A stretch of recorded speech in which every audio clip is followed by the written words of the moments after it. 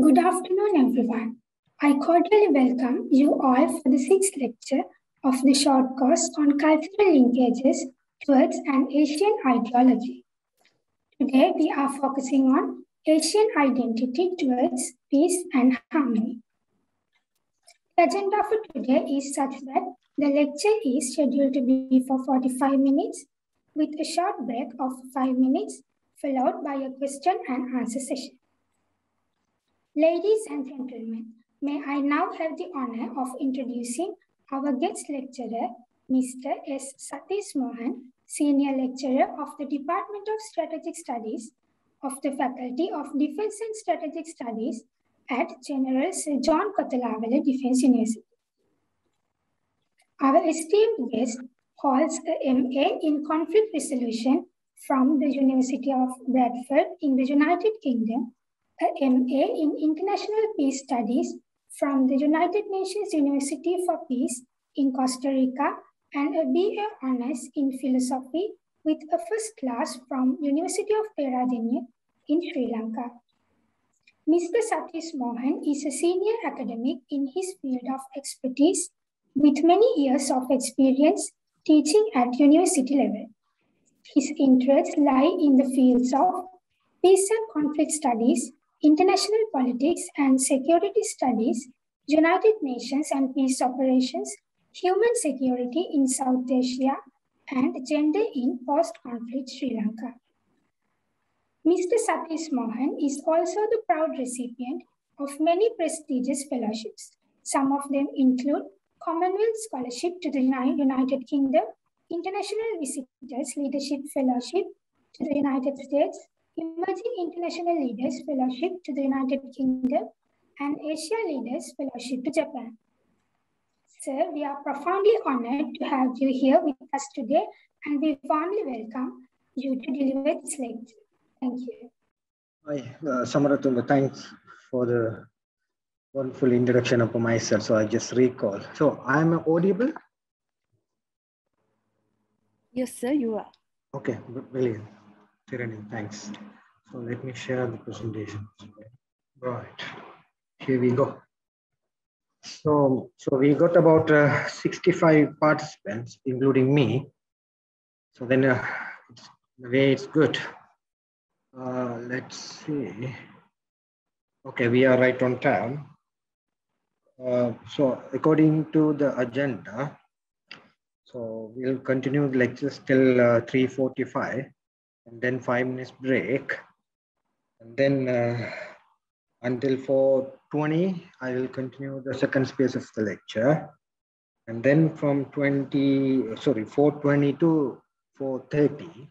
So the 10 minutes I offer, we could have like kind of a very fruitful Q&A session. So that's the agenda. So I'm profoundly delighted in the sense like delivering a lecture in this kind, which I believe it's more like inclusive that the faculty that the KDU has, and also it's good to know the folks that are not even teaching with them, some of the faculties. So in that regard, so I'm quite humble and distinguished in that sense, thanks to Dr. Hemanda, who identified me in a way to have one of the potential candidates for delivering this lecture.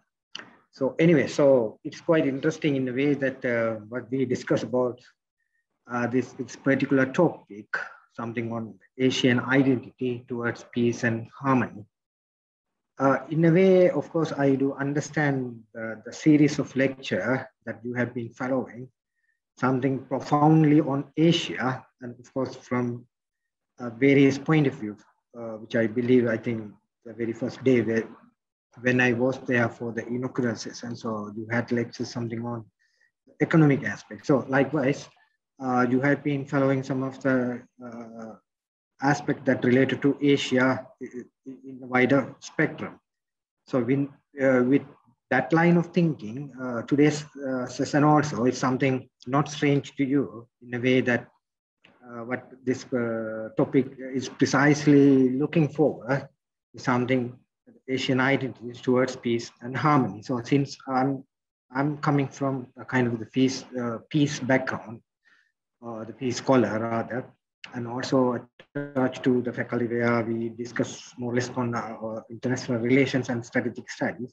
So I do focus about today's presentations also in line with my area of expert, something peace and harmony, and also kind of the geopolitical and kind of the geostrategic and also the geoeconomic aspect, particularly to Asia, right? So that is something I'm limited to focus those narratives into the given contextual factors. That is something Asia. So Asia, of course, it may look like in a way that quite significant in terms of the diversity that Asia has. And also even in the Asia, there are so regional and extra regional and so many concerns that we could look into what we are actually talking about, the peace and harmony in relation to the so-called Asian identity. That is something from north to south to east to west. So that is something very, very, very much interesting. And also, I just want to give you a kind of scenario before we move on to a specific topic under which Asia, in a way that you all know, in a way that consists the surface of 9% of the surface of the total globe, out of which, not out of which, and also like around 30% of the land mass, right? So that is something very interesting. And the most striking part is, so we know that the global population is like 7.5 billion, out of which Asia alone has roughly pretty much 4.5 billion population. So that is something more than 60% of the global population somehow living in this highly connected and multi-oriented and multi-complex the Asian region. So that is something more than 60% of the global populations and more than 30% of the global landmass and also 90% of the global surface. So that is something fascinating about Asia. So then we have to go into very, very specific and narrow perspective in order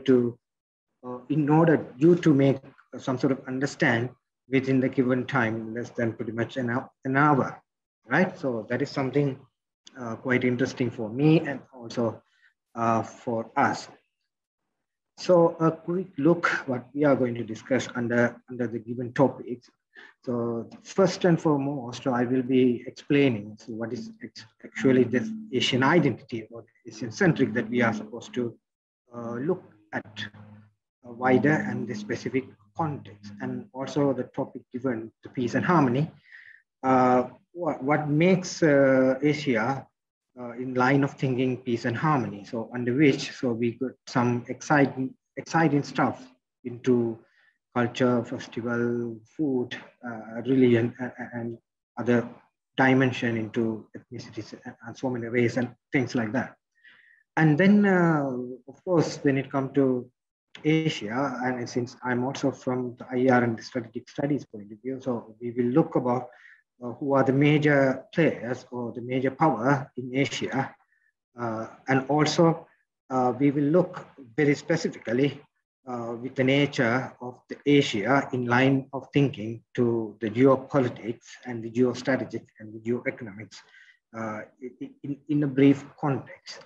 And also kind of a concluding remarks, we would see, so what sort of area we could get the maximum out of the topic that peace and harmony in Asia.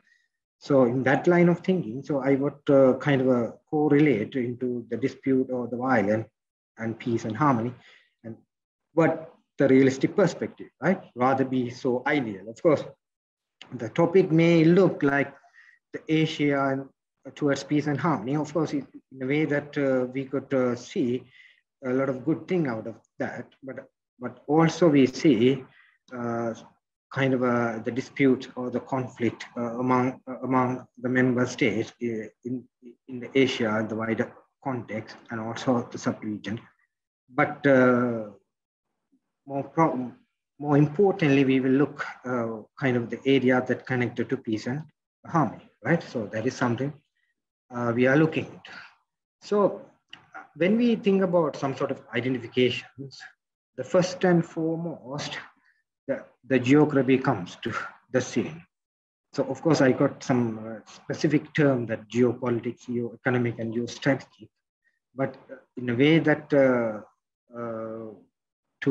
look at Asia from the broader perspective, of course, you could see the map. So as you saw, this map it's more than 30% of the global landmass, and again 9% of the total global surface, and more than 60% of the global population absolutely live.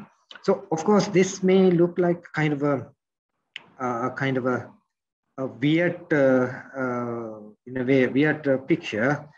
Of course, even some of us, we also from Asia. So when we think about kind of East Asia or the West, pretty much the West Asia and the Central Asia, so those are not really under the consideration, but we think about Asia. So when it comes to Asia, we always think East Asia or Southeast Asia and also South Asia, and pretty much in some point the Central Asia, but the West Asia is pretty much discussed under the concern of the Middle East, right? But in fact, that also part of the Asian understanding.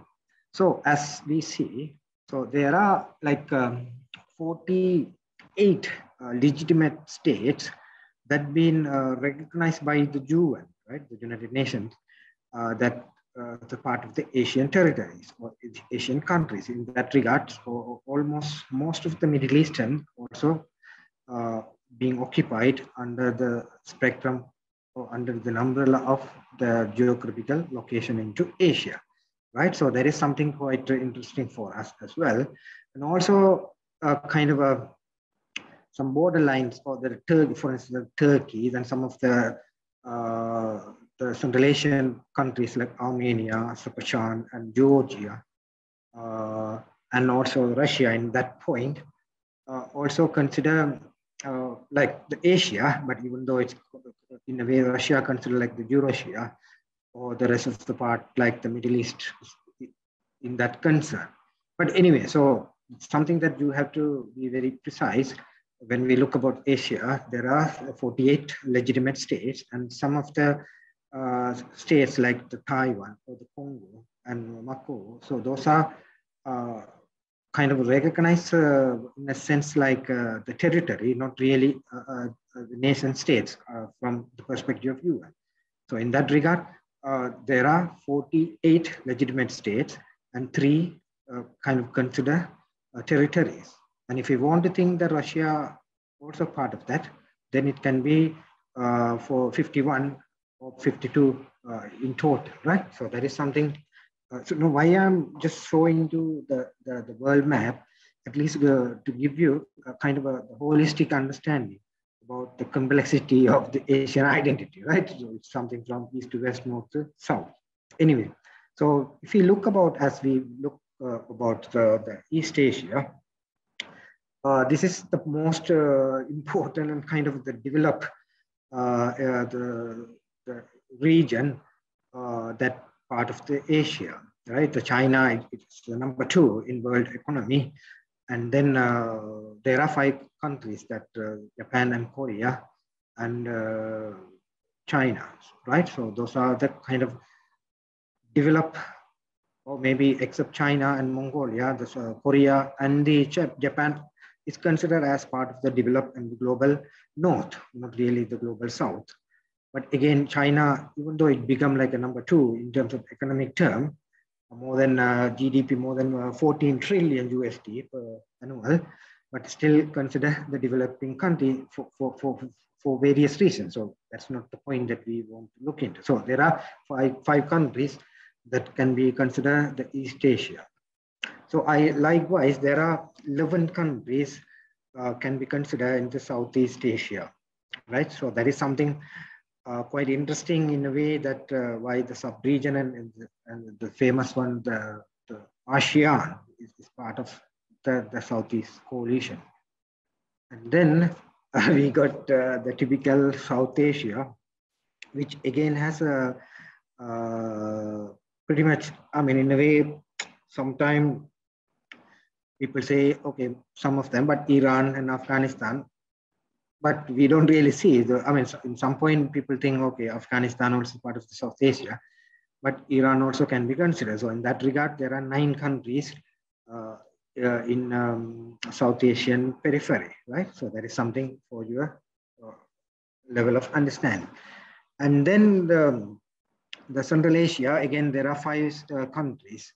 So there is something, I think, presently very much notable talk about Central Asia since the issues with Afghanistan and it's connected to Central Asia and Eurasia or the Europe in that regard. And then, yeah, the West, I mean, it's not really understood. It's part of the Asian subcontinent or the Asian periphery, but at least it's considered, even though it's the Middle East, but it's even in other terms, the Western Asia. So there are again 11 countries, 18 countries. That is the massive that as I say, is part of the Central Asia. Some of the periphery, some of the buffer countries like Armenia, Georgia, Azerbaijan, Turkey, and all, Cyprus. Still considered, but also the Israeli-Palestinian consider, and again the typical Middle Eastern. So now I think you are a bit of clear what we really divide into kind of the Eastern, Southeast, and South and Central, and the West Asia. So in that regard, there are a kind of 48 legitimate states plus 2 or 3 kind of considered territories. Right, so that is something geographical mass. So then, as you see, I even said about, so the one way to identify the continent Asia, the geography, it's concerned. So then, of course, when we think about Asia as a whole, from what you call the East Asia, the Southeast Asia, those are the more powerful states in terms of economy, and then South Asia, and then the Middle East or the West Asia, and also the Central Asia to a significant extent. So with that regard, you might think how the identity would be complex in terms of multi-dimensional aspect into race, religion, ethnicity, economy, and geography, and the culture and norms and things like this. So that is something really we are looking what the complexity and also kind of the peace and harmony that's given the topic. So as you all know, there are 48 and 3 territories. That's according to UN.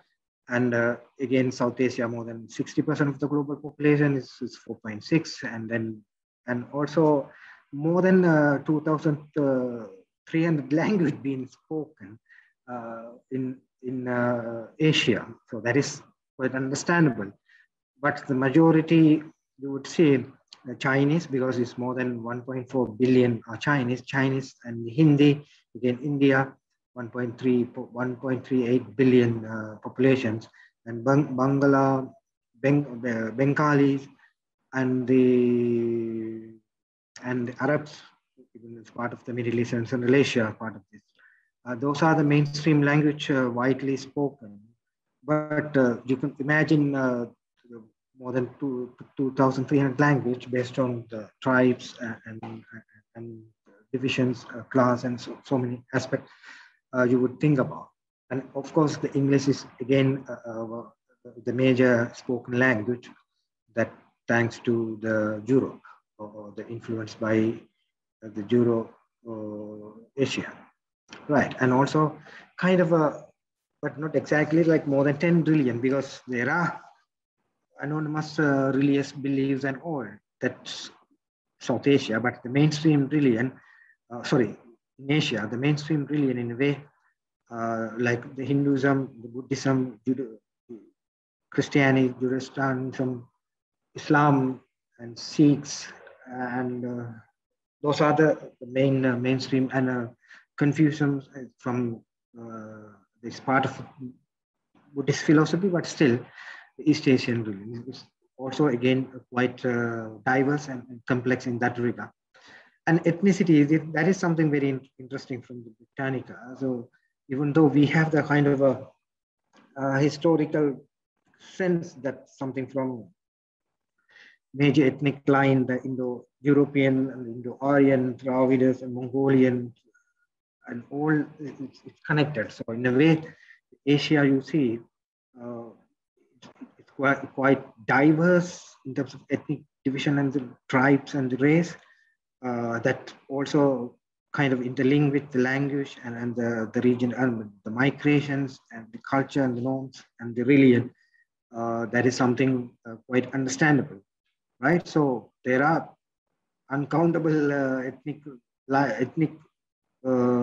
identification and the race exercise, but we don't necessarily to think into the more into complex, but at least you should really think about at least the language and religion and ethnic line of understanding, something from a kind of sub-regional division, right? The East Asia is pretty much the Chinese and Korean and the Japan and Mongolian in that regard. So the language, race also connect to that nature. And in South Asia, it's again Hindu, Islam, and the Buddhism, and other forms of Christianity and Sikhs and Judaism, Jain, and all these things.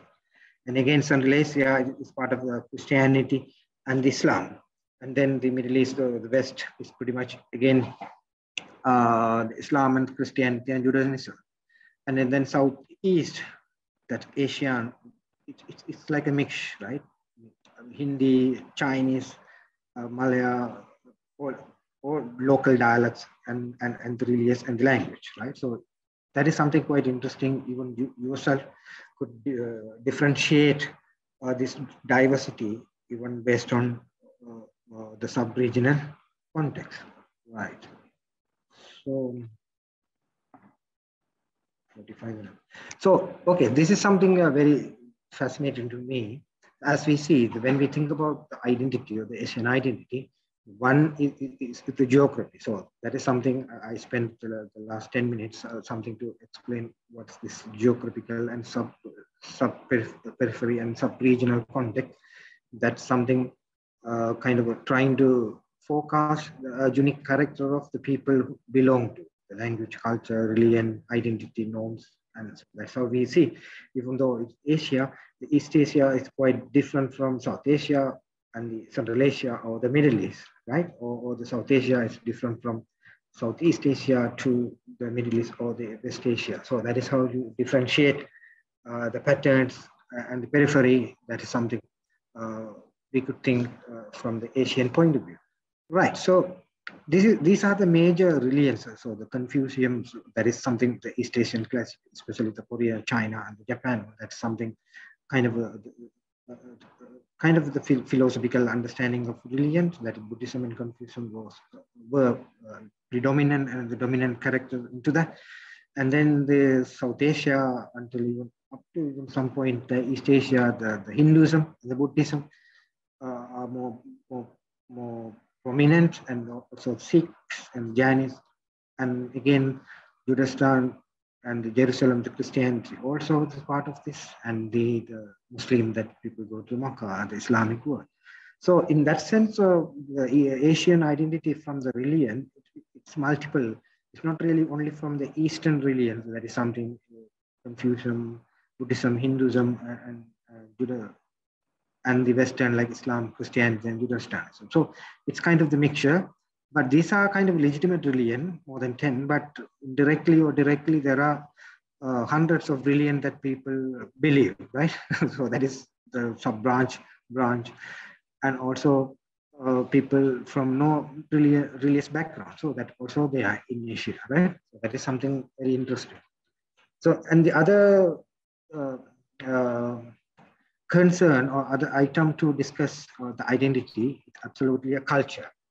So again, I would say there are quite similarity. So that is why we are distinguished like Asian. So Asian is distinguished from the West, that is the Asian. So even though we see from the subcontinental division from East Asia, South Asia, or Central or South Asia, or Southeast, and the Middle East in that point, but you could see the similarity or in diversity. So the culture anyway, that reflect the geographical uniqueness and also the people and the custom and norms that occupied heavily to a particular context or from the particular cultural point of view. So you could see the India brothers and the Japanese and the Indians again, Katakas and Sri Lankans and the Thais and the Central Asians and the Middle Eastern, so all of course. So I mean, you could simply understand when the Asia, even though for the geographical perspective that we divide or kind of separate from the rest of the world, but in a way, so each pattern is connected because of the migration and a lot of civilization were taking place in Asia, a great periphery that goes up to the Middle East and even the Central Asia and above. So this is something I just want to give you. Of course, you can get thousands of cultural differences among 60% of the global population is highly located in Asia. But these are few of them are kind of a significant icon that I thought to share with you. And the other item, of course, the food. So also same like the culture, the food also reflect the uniqueness of the culture and people belong, right? So Asia in a way seems famous for cuisines that Indian, Chinese, Thai, Japanese, Sri Lankan. So we got like a very unique and also very kind of a interlink food habits and culture. So that is the bottom line that I just want to give you. Again, the food and even some of the food you may think like a food culture that kind of weird, or the people may. I mean, that is something even the origin of the COVID also being discussed in the wild markets, or the people get from insects to all sort of living creatures that they take into a dish. So that is something we could see the diverse of Asia. The people, I mean, the food culture, that's something from legitimate and kind of unlegitimate patterns of food. But anyway, food is food, but that's really distinguished each cultural perspective and beliefs and proud. So this is something we had to share. So the other item is something, the festival. So again, the same line of thinking, how this individual, I mean, each festival becomes important in a way to reflect the cultural, the religious, and the geographical, and also ethnic background of the people and of the region, of the nation states, of the province, of the district, and even the state-wise, right? India, if you think India, there are many states that each state can determine with their unique festival outlet. So likewise, even you could see some of the kind of famous festivals that celebrated around Asia. So when we think about the Chinese festival or Chinese New Year, and then the Buddhist Jayanti, and then the Holi festivals and Japanese festival. And again, India is more diverse, so there are a lot of stuff, and Sri Lanka and the Southeast Asia and the Middle East. You could see how this festival is not something that they may look like different from each other. Of course, they are very unique. I mean, each is unique in terms of background. That's something profoundly linked to cultural, language, religion, ethnicity, and all this background. But at the same time, this is how displaying what's the nature and what's the practice of the country. How I mean, even though people are divided in terms of celebrating their festivals, but in a way they are united as a country and as a region, or as a country, as a sub-region, as a region. So let's say, I mean, as a country, even in South Asia, each country has this kind of a unique festival outlook.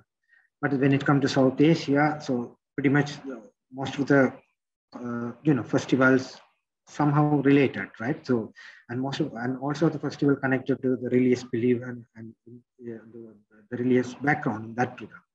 But there's some at the same time East Asia or Southeast Asia is somehow related to Chinese character or the Japanese character, or even the religious concern that Buddhists come to play a huge role.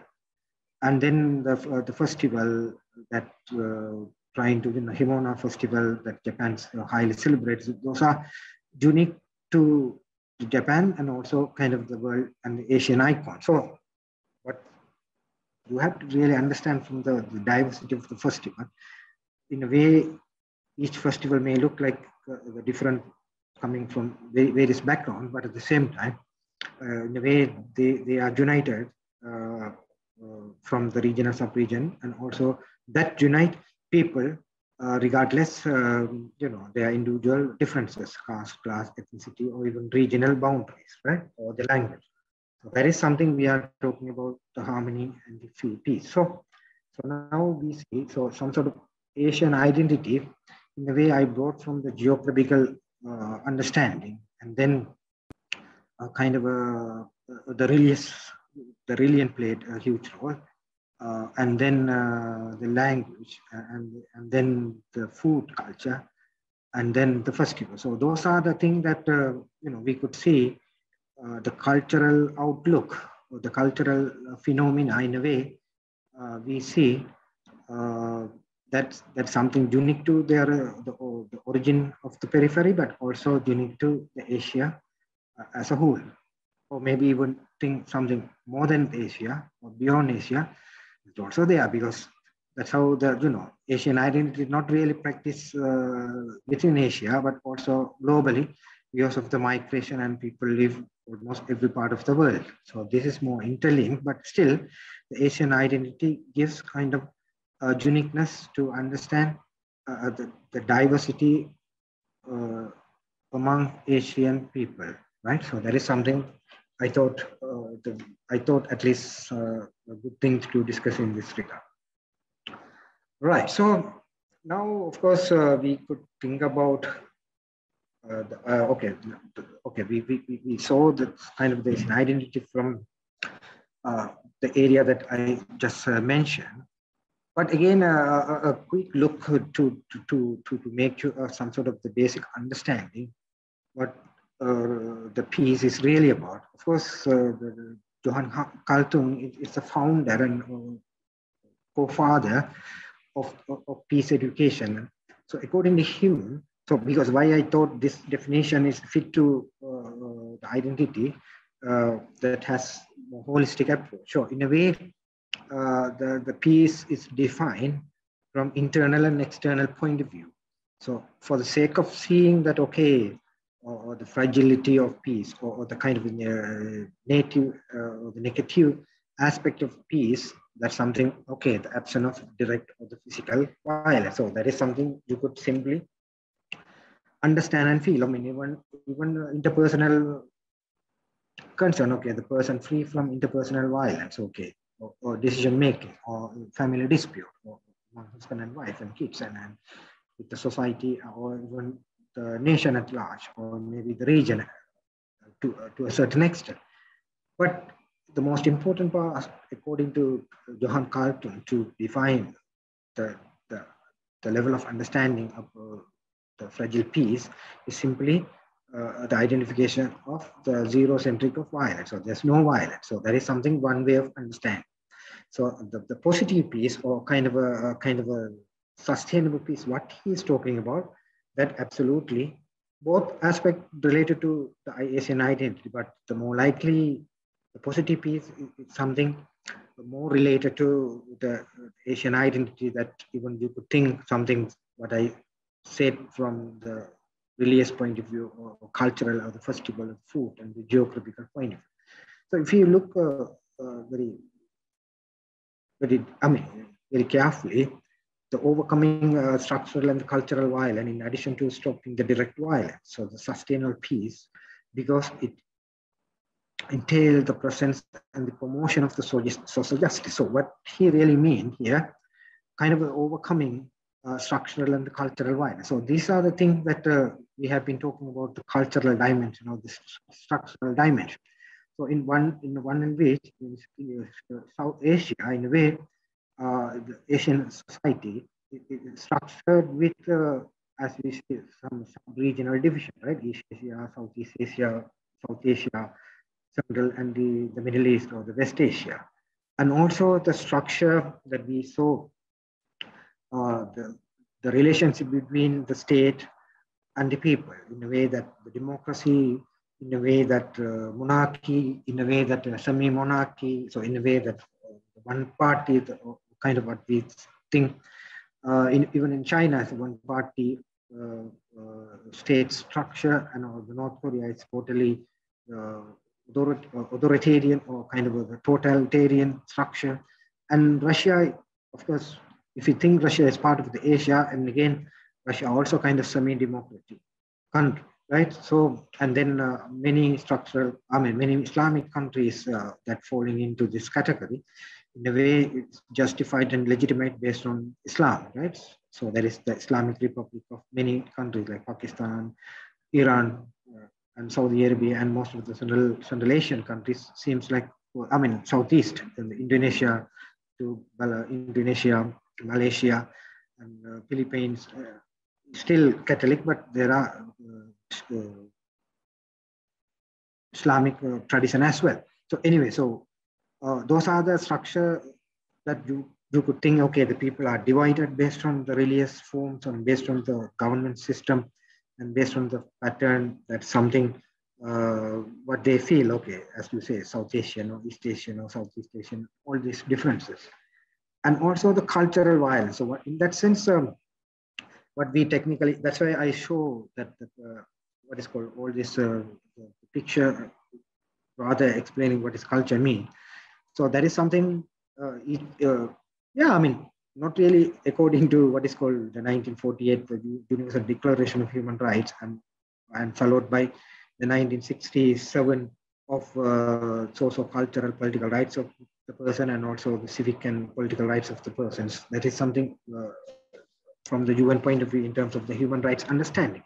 But rather we understand from that point of view. But when we think about heritage, culture, and all, that is something far beyond even 1948, the Universal Declaration of Human Rights. So, the language, religious caste, emotions, all that's thousands of years that been evolved. So in that line of thinking, this cultural violence, in a way, okay, undermine one culture to other culture. Okay. So that is something we could say. The societal and the cultural, the violence, in a way, the gender disparity, right? Okay, because Asia, anyway, it's a hierarchy, it's a patriarchy. So then the gender difference, in a way, is quite problematic and complex. And then the caste, class, especially the Indian and South Asian continent, the caste and class, the low caste, high caste, that social classes and the social taboo and stigma that somehow connected to the cultural differences. And then the minority religion, majority minority division in terms of religion, in terms of ethnicity, and all kind of differences, in a way, fuel to prompt to more likely a violent conflict or human rights violations, or the state's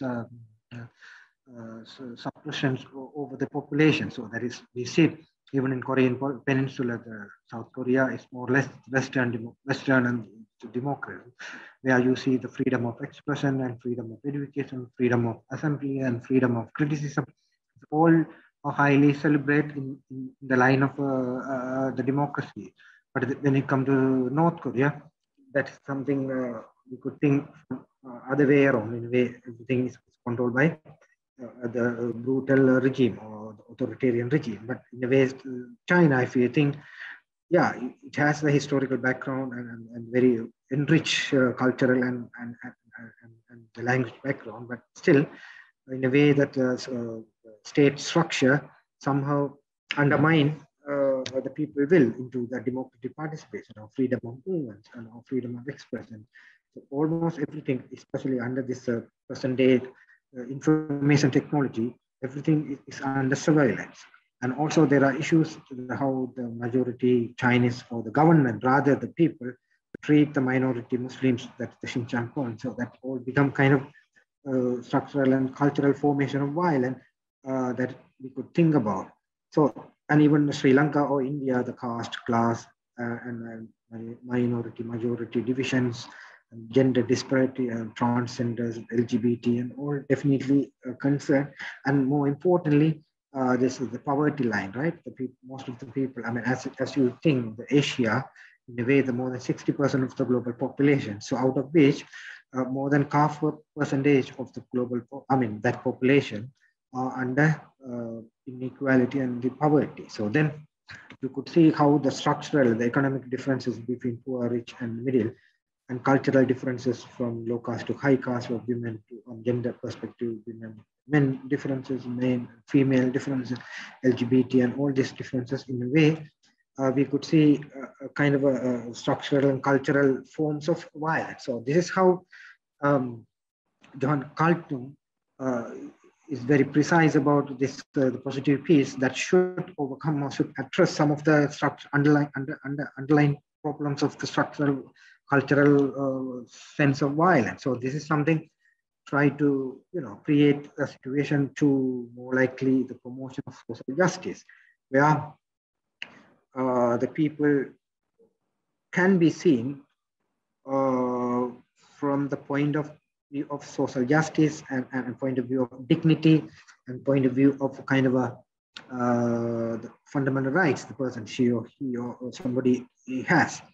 But in many cases, that's not the case. So that is something, especially the Asia, because only pretty much Japan and Korea, and then Taiwan and Hong Kong both still controversy and are still under them, even though they won't climb the independent state. But two of them not really recognized by UN in that point, fully recognized because China is there, because China is always claiming that those countries part of this. So now you see in Hong Kong that China recently passed a law, okay, one country, two nations. So China mainland, one nation, the Hong Kong, other nation, but one country, two nations, something like. And the case with Taiwan, anyway, Taiwan proclaimed they are like independent state, but UN recognized, but not given a status quo as a state. So that's why even when we look just 15 minutes before, 48 countries are part of this Asia, but Taiwan and Hong Kong and Macau, three of them are from China. It seems like a territory, right? Not like a country. Anyway, so from this Johan Carlton point of view, to understand this some sort of the positive piece, something the structural changes or the cultural changes, or because of the cultural diversity or the intolerance, so the violence taking place. So that is his bottom line argument, this positive piece in a way to overcome.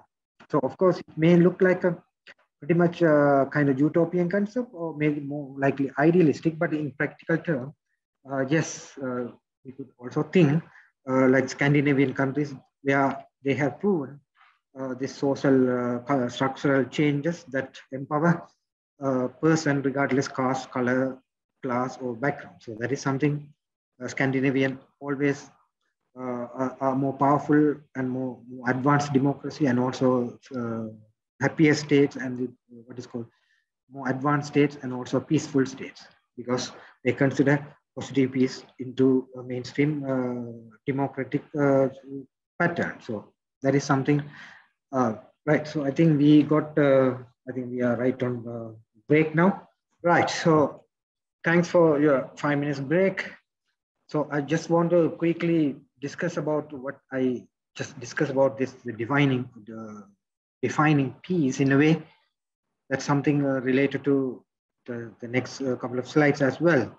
So I think the bottom line of this Johann Carlton's definition, so the fragile peace, it may look like kind of the absence of war, but the absence of war or the absence of violence or absence of dispute is not the 100% guarantee the society or the country or the region or the continent at large, that Asia, to a great extent, are peaceful, right?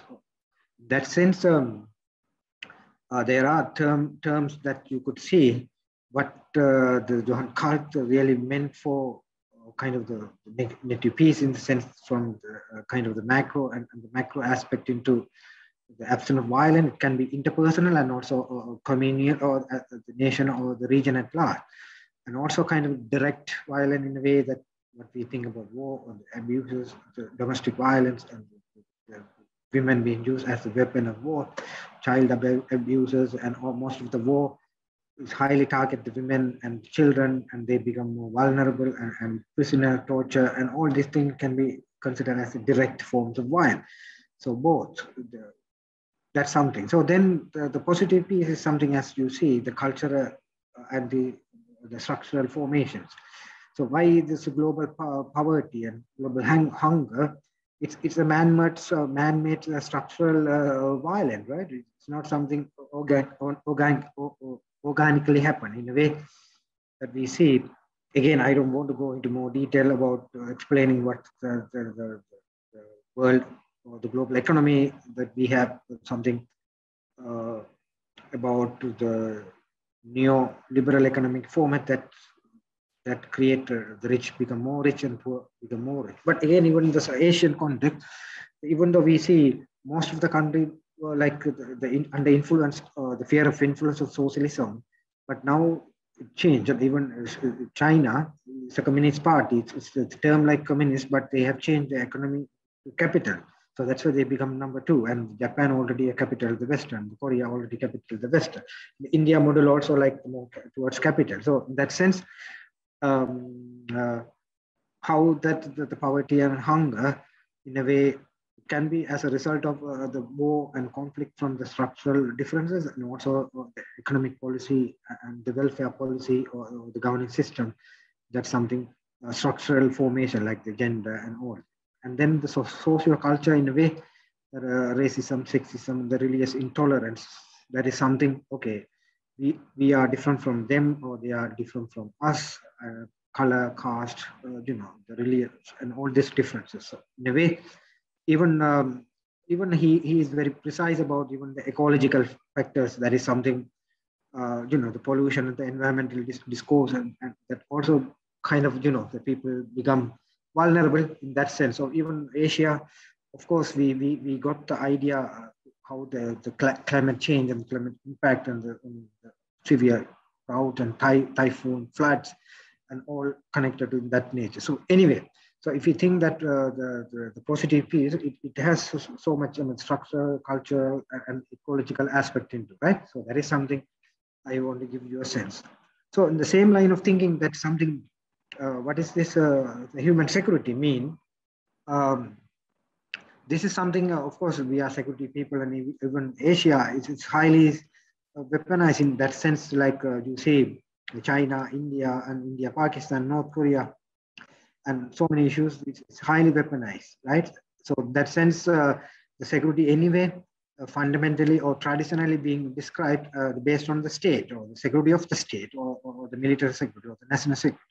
So unlike that definitions, what kind of shifting aspect of security dimension or security definitions, that's something goes to the individual security, equivalent to state. So in that sense, the individual person security become important or equivalent to state security, but still state become a prominent character in this regard. Even the Asian aspect, you could see how the state-centric geopolitical and geoeconomic and geostrategic aspect being considered in a way that the security based on security, based on the state.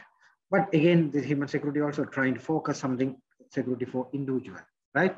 So if you think the narrow perspective of the human security, it's something safety from violence. The person, the human person can be free from some sort of violence, of either from direct violence or kind of cultural, societal, and environmental violence. So that means, so that is something the safety. But the broader perspective of this human security, this is something freedom from threat of poverty or the structural or the disease, the government policy towards the health related policies, that is something, and the economy and the poor environmental consideration, in a way how the state in a way they become responsible or neglect. So in a way, of course, in Asia, even though we see some of the part of Asia like East Asia pretty much are developed in that sense, but still the environmental pollution and still there. But unlike the East Asia, but the Southeast and the South Asia become uh, vulnerable to the environmental concern, that floods, drought, and severe typhoons and things like that. But anyway, these are the things like okay, something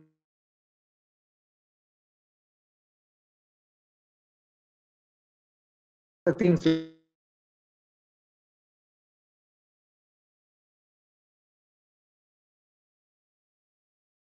Of course, the poverty, anyway, it's not a natural thing, but it's a man-made disaster.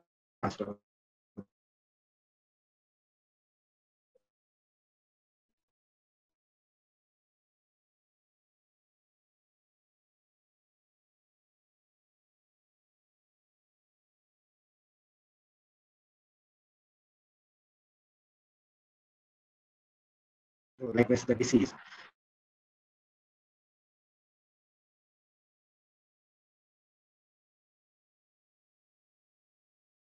Kind of the structure and kind of environmental consideration. But anyway, Asia, in a way, even though we think about or talk about human security that is based on the human centric, but still state become prominent, or state play a significant role in terms of security provision. So the state, but at the same time, how we correlate and how each component become like more important when it comes to national security or the security of the states, because security of the state is something a bottom line argument underneath. And this is something harmony. So we might think from the philosophical point of view, of course, the harmony is connected to peace and human security, right? In a way that harmony related to peace, a single definition you could read from this, and the peace and harmony mean dealing with disputes and resolving conflict fairly and properly with neutralization or kind of finding the middle way or the middle path principle to further the welfare of each individual. That is something human security in that sense, as well as the well-being of the humankind or the mankind in that sense. So anyway, this the harmony in a way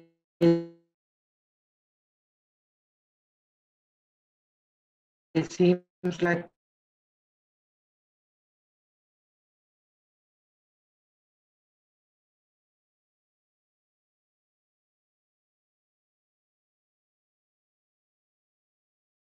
societal and nation-wise peace, or too much concern into physical or maybe the issues with the physical environment at that point.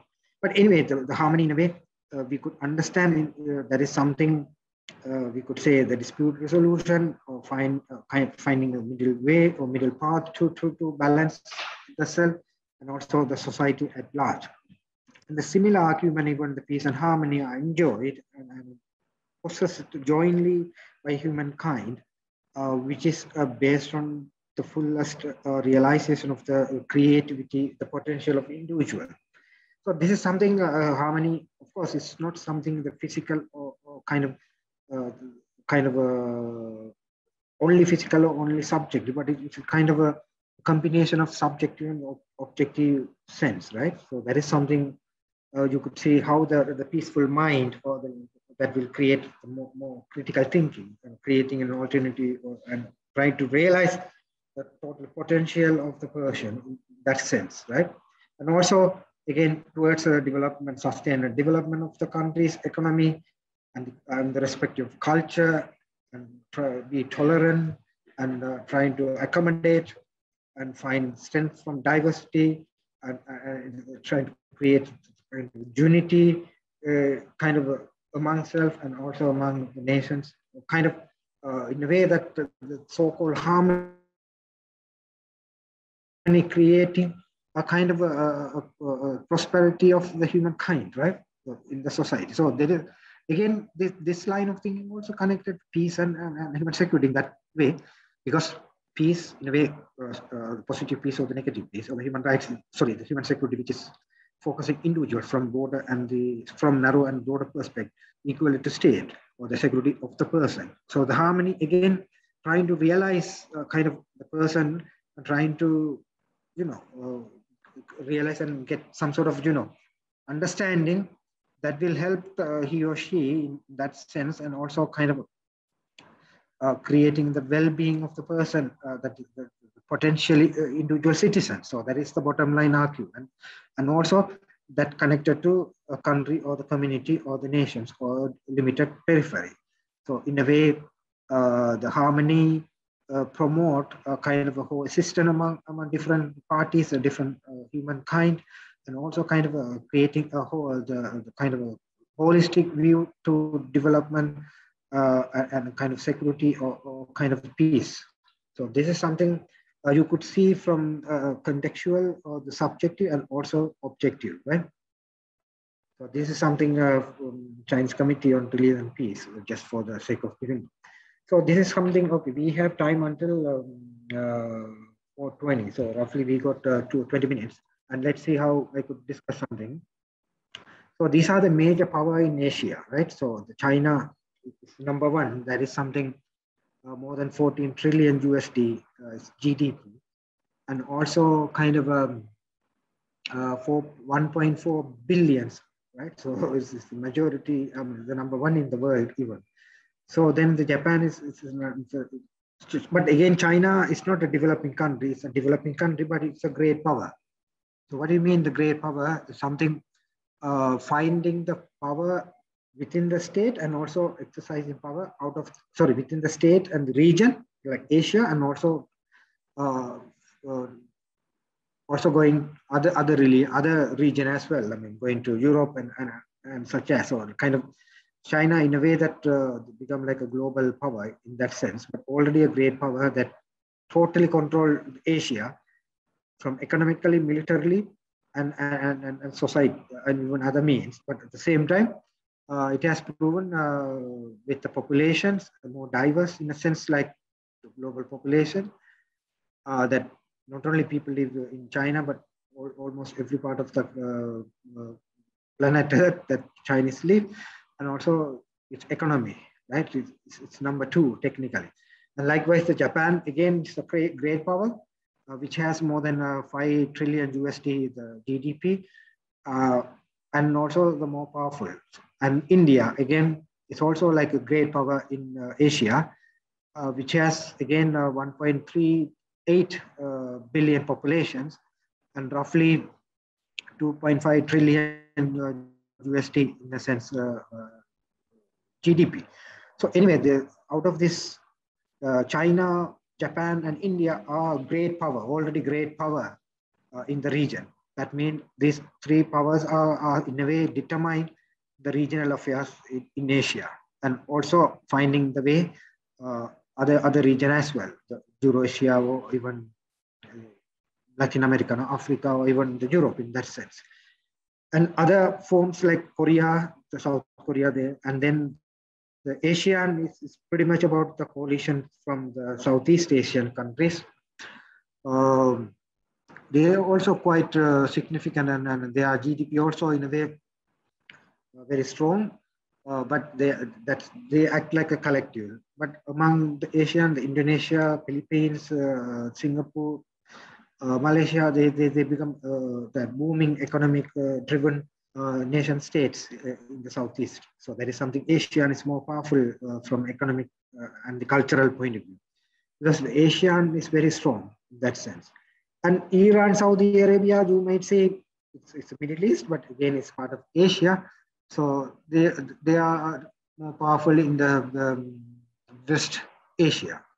Russia, again, it's not really a part of Asia, but Eurasia. But if you think Russia, then it's also like a great power that dominate Asia or even Europe in that sense. Turkey also like emerging country like what we see in Iran, Saudi Arabia, or even India uh, uh, in Asian point of view. But Turkey is not really focused with Asia, but it's more towards the border with Asia and Europe. So they work and they are focused more or less Middle East and the Europe rather than Asia. So anyway, the Asia, you see, there are already three major powers like India, Japan, and China, right? So that is something I just want to give you. And then if you move on again, kind of the Asia from the geopolitical, geostrategic, and geoeconomic aspect, there are three slides, same slide I got for you, but in a way that you can see from the geoeconomics or geopolitics and geostrategic, in a way it's interconnected. That's why I just give you a kind of holistic view to understand. Again, you see the China that's controlling the 13% of the world economy, right? Almost like with the COVID, it's almost 15 trillion, right? So that is something remarkable. And again, as say, Japan is almost 5 trillion, and India is 2.3 trillion, and Korea 1.6 trillion, and Asia, as a Southeast Asia is 3 trillion. And Saudi Arabia, if you own Saudi Arabia, Iran is like respectively 7 billion and roughly 200 billion. And then Russia is not like kind of very powerful in terms of economy, but why we are calling Russia as a great power in terms of its economy, in terms of its military and economy as well. Turkey is still with less than 1 billion, less than 1 trillion. Anyway, so if you think these countries that determine the whole Asia architecture, but again, China, you see, become number 2 in world economy and controlling the 13 to 14% of the global economy, and it almost 15 trillion USD GDP. That's massive. And you see China, Japan, India already a great power in Asia, right? So that is something I just want to give you a sense what is your understanding. And then when we move on to this kind of the geopolitical and again geostrategic and geoeconomic aspect, what we really think about this Asia, China, anyway, no one can deny the Chinese ambitions to already a great power and the global power, and economically number 2 after the US. So China, as you say, the 13% of the global economy is controlled by China. So as we believe the Chinese, the kind of soul, the like ambitious project like the Belt and Road, the BRA, that trying to connect to more than 7 to 100 countries, part of this maritime and land route of this transportation or kind of mutual development or infrastructure development in that sense. It's a massive trillions of dollars project, the ambitious project. Almost 8 years has passed. Still, China is underway. So that is something everyone, even in the Asian country, everyone is really worried about China's BRA, and some of them become already a partner, except Korea and the Japan and India, but others like Southeast, especially South Asia, Southeast Asia, many number of countries already become a partner in this the Chinese BRA. Anyway, I'm not going to explain much about what is BRA since time is not permit me. But again, kind of a counter Chinese aspect. That is something the Quad that would you could think about. That is something. Especially the US and Australia, the US basically, anyway, US is always against with China. In a way, Japan and India are part of this Quad that formed originally 2007, but become more active in recent time from 2017. So what I'm trying to say here, the China anyways is a unilateral, the power that coming up, already regional power, but other two regional, the China, Japan and India, all that they are aligned with the kind of Indo-Pacific aspect into, including Oceania. So in that sense, it's not something they are going further region or beyond Asia, but also kind of a counter measurement to the Chinese aggressive behavior or expansionism in Asia. Sorry, I'll just give this. Okay. And yeah, other thing, the ASEAN, as you say, ASEAN is a strength and the entity that's purely represent sorry, Southeast Asia, the regional forum, which is focusing on security aspect from human security and from the state security point of view, but it is highly focused on the Southeast Asia. And then the SAARC, that is something South Asia, but it's not really function based on the Indian dominant and its neighborhood policy, and also issues with Pakistan, India-Pakistan. So in that sense, there are significant progress outcome from the SAARC, but not that much as equal to ASEAN or otherwise. And then the Asia-Pacific Economic Cooperations, that is something China, Japan are on board because they are already a kind of Asia-Pacific member and powerful, but not really the Asia itself, but something from Asia. And Shanghai Cooperation also kind of the China and Russia. But if you think Russia also part of this, then it's kind of the Asian-centric entity. And same like the BRICS, kind of that is something Brazil, Russia, India, China, and South Africa. That is something formed in 2006. It's something focusing on the global South, but more likely you see the China, India plays a huge role from the Asian point of view. So this is something you could see a kind of a geopolitical and geostrategic cooperations and coordination, or maybe ambitious program in a way that China anyway domain its economic and military concern, but at the same time there are counterbalance like other regional power in Asia like Japan and India. In a way they align with Indo-Pacific regime that USA and Oceania. But the other area that you can also see what the purpose. Right, so then the last two slides I have, we got roughly 5 minutes. The last two slides I just want to give you, of course, the Asia in a way, it's a massive thing. And it's a lot of things, but we could think about the complexity from the geopolitical and geostrategic and geoeconomic point of view. But we can see some potential dispute that been occur again and again, especially China. Anyway, the China become already a great power and more powerful in Asia, and also want to, recognize the world superpower and trying to, accommodate its strength and power by having kind of legitimate cooperation like BRA, but sometimes forcefully doing things, using cohesion and all concern. In this regard, the South China Sea is pretty much about Southeast Asian countries and violating its maritime boundary.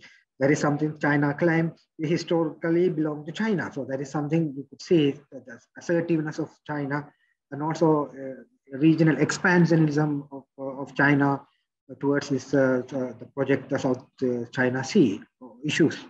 And then the Taiwan, that is currently going on the problem, that China not recognize the Taiwan as an independent or autonomous state. And even last week, China, going around and there's a kind of cold war between US and China over the Taiwan issues. And Hong Kong, that is the protection and so many issues that recently China passed forcefully a law that two nation and one country. So that is something Hong Kong is not an independent, it's part of the China. So then you see India, in a way, China has border issues with India. There is something, even some Indian thing that there will be a war very soon in the border between India and China, especially in the Arunachal and some remote Himalaya.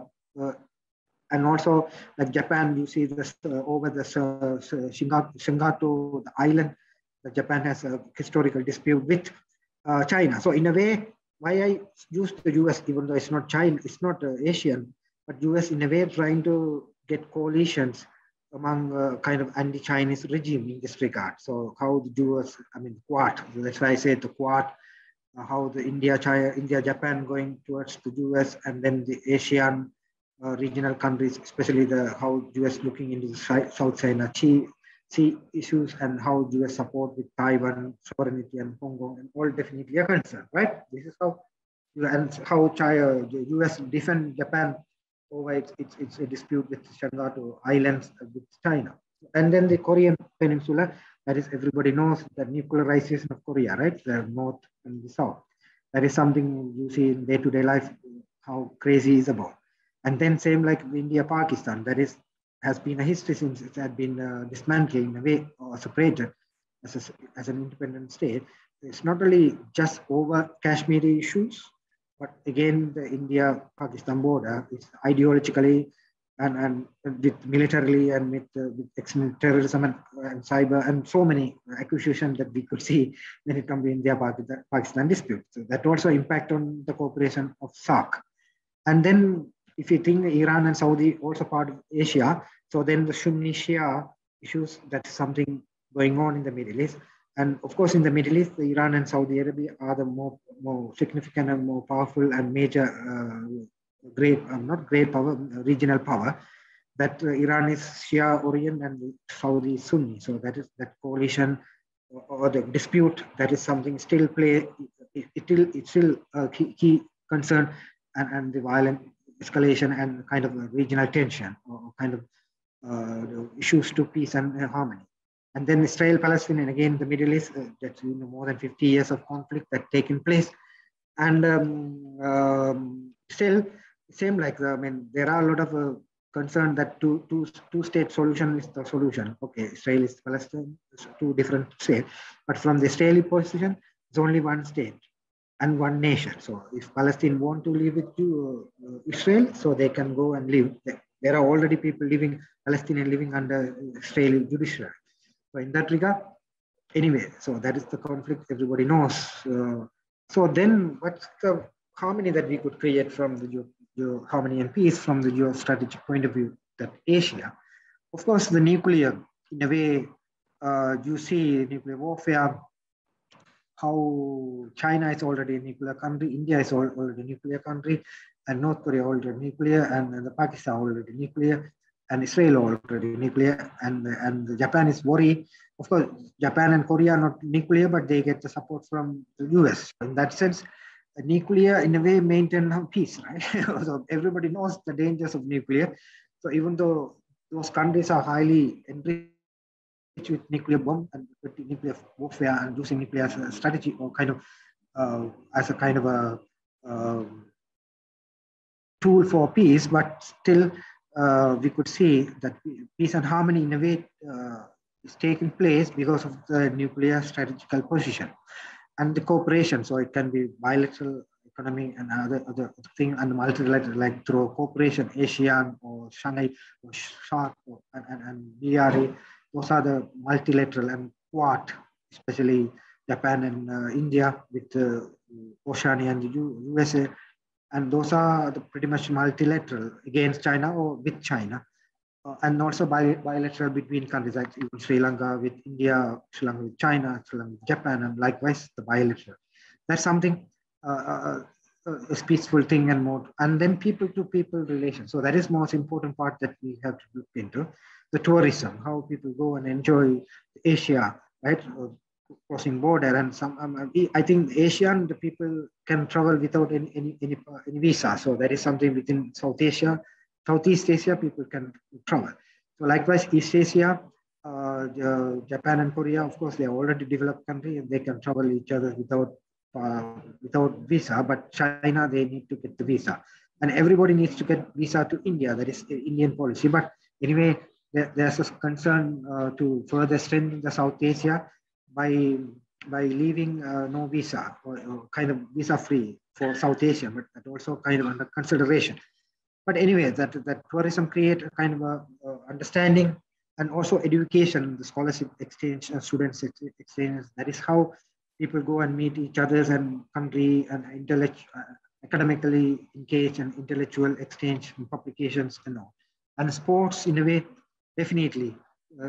I mean, not only just cricket in the South Asia and even other sport like Olympics and athletics and how the Asia that sign in the Olympic and when it comes to specific regional sports like cricket and other things, hockey and all, that also connect people and support one another, and IPLs and all. That is something people, from other country also join as a collective members or the team, so they play for the sport. So the sports creates more peace and harmony in that sense, right? Of course, the India-Pakistan cricket, anyway, it's under furiousity, but still, sports gives a lot of opportunity. And business, people to people, right? People travel and business and internal business and all. Not really state-to-state business, but like more likely people-centric business. And immigration, and people go and settle down, moving and all these things. But in Asia, it's not really, I mean, it's not that good. Of course, people only want to go either Korea or Japan because both are developed, but not really to other countries.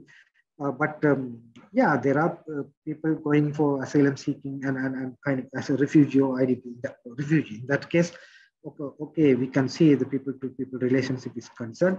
And the sharing cultural and other things, that is something I already shared. Okay, how we share the culture, heritage, religion, ethnicity, language, and maritime, because it can be a sub-regional or even extra periphery, that Asian identity, because the culture and what I saw is pretty much similar, even though there are significant differences, but pretty much it's different. I mean, it's close to Asia in that sense. And how the maritime, of course, we do share and respect the maritime, even though some dispute, but in a way like South China Sea or Indo-Lanka maritime dispute, the people come to catch the fish illegally. So that is some sort of dispute, but relatively we maintain a good maritime demarcation in that sense. And what are the issues that we can regionally work? That of course, the issues with poverty, especially the Asia, more prone to poverty, and South Asia. And terrorism, especially the South Asia that we know, and transnational crime, the human trafficking, drug trafficking, and illegal fishing, and so much transnational activities that regionally take. I mean, South Asia or East Asia, Middle East, or Southeast Asia, or the Central Asia. So that is something we could specifically look into. And more likely, the global issues also connected in a way. I mean, climate change and global warming. I think everybody become more vigilant and work collectively, despite individually. And global pandemic, it's a global phenomenon. But again, Asia, how the Chinese vaccine being distributed to other country, and Indian vaccine diplomacy and all, definitely a concern into this collectiveness of the Asia. So these are the things that, of course, bring peace and harmony from kind of a geopolitical and geostrategic and geoeconomic aspect. So with that end, I think we got roughly 5 minutes, so I may ask for question and answer. And thank you very much. Sir, you talk about partners of China and non-Chinese parties. Would you consider us a partner of China? Okay, I mean, that's the most one thing also kind of connected to South Asia, non-alliance policy. So that is something South Asia and even Southeast Asia in a way that we are not aligned with any major power. So that's how we are regionally aligned, like South Asia, SAARC, or ASEAN, and something like. But again, because that was reflected the Cold War legacy between USA and USSR, that is something almost 40 years of time. But now, of course, Sri Lanka still have the non-aligned, and most of the Southeast Asia and South Asia and most of the Asian countries are like non-alliance country.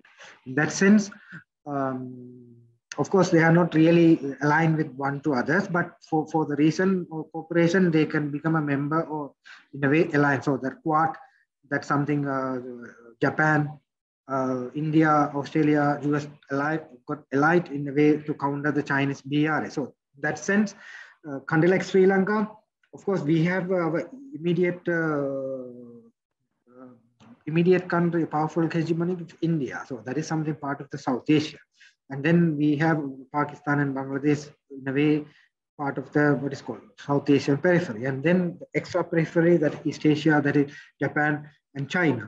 So in that sense, China, of course, we see a potential investor in Sri Lanka, Hambantota and Fort City and airport, highways, and even vaccine diplomacy and so many things. In that sense, of course, our foreign policy not change into align with anything. But what we see, we similarly manage India, China, India, Pakistan, India, China, India, Pakistan, and China, USA in a diplomatic manner. So that is something still we are continuing. So that's why we see Sri Lanka, we give some properties and some sort of alliance with China in a way that Hambantota and Fort City project, and in a way with India that recently the Trincomalee oil refinery and other means, even the East Terminal, not sure, but some highway project to China and Japan in a way. So then I would say we are not aligned like NATO alliance or ASEAN kind of things, but we are not either to West or the East. West means USA and East means China. But again, the changes, again, the US policy towards Asia, one is Quad, the other one is the recent AUKUS submarine deal between Australia, France, and the UK, that also kind of counter China. And then Trans-Pacific Partnership, again, that's a massive partnership by the whole world, especially Pacific and Indo-Pacific. That's pretty much against China. So in that line, of course, the Western alliance also become very powerful to curtail the Chinese the global power ambition. But at the same time, South Asia, I mean, being in South Asia, we have issues with India, and also we have concern with China and the USA. So anyway, we balance. I can't say, but again, we also see it's also depend on our political party, whoever in power. Present party seems like more towards China in that sense, and then government is more towards Western. So that is how we see in Sri Lankan politics and two mainstream parties, UNP and SLP in a way, like East and West. But still we maintain the non-aligned movements and we are not towards any alliance. That also a bit of a kind of balancing the situation. Otherwise, but also there are strong opposition also. I mean, if we ally with either China or either USA, then we will be more prosperous and more peaceful. What we see India, I mean, India in a way become a member with so many anti-Western, anti-Chinese multilateral or the Quad and the Trans-Pacific Partnership and things like that. So I believe I made some point to address your question. Firstly, I would like to say I'm truly sorry for not being able to visually present myself. But I would like to say a very good evening to all ladies, gentlemen, and friends. It's my pleasure to deliver the vote of thanks, actually, on behalf of the students of this short course. Firstly, I would like to thank our lecturer, Mr. Satheesmohan. I'm very sorry if I got the name wrong, sir, but thank you very much for sharing your time and knowledge with us and for delivering this important lecture amidst your surely busy schedule. So your address will set the tone for this course by clearly indicating the role of peace and harmony in our region, in our Asian region. We are blessed to definitely have you contribute to this course. Nextly, I would like to thank Dr. Hemantha Premaratna and all other KDU staff for making this event possible and getting all the lectures together. Thank you very much. Last but not least, I would like to thank all of you who have come for participation today, and definitely you have made this event a success. And I believe it has definitely provided you with an insight into the Asian identity towards peace and harmony. So to conclude, let me once more express my gratitude to Mr. Satheesmohan. I'm sorry, sir. Yes, sir, Mohan Das. Sorry about that. But thank you very much, sir, again for delivering today's lecture. And it is an honor to have you with us. And your time and efforts are deeply appreciated. Thank you very much, everyone. And have a good day. And also I will share this presentation with Dr. Hemant, where you can also get. Thank you. All right, sir. Thank you very much, sir. Okay. Share. Nice. Have a good day and the Sir? rest of the week. Have a good day. Yes.